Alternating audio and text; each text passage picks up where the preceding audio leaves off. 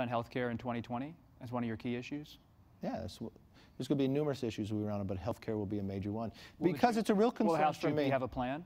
Yes. A replacement plan? Yes. A new piece of policy will emerge? Yes, you will see that from the House. You see the administration and all of us working together, because this is my real concern. Medicare for All is a great name, and so many things we vote on have great titles. The problem is inside the legislation. It automatically, for more than 158 million Americans, they lose their health care.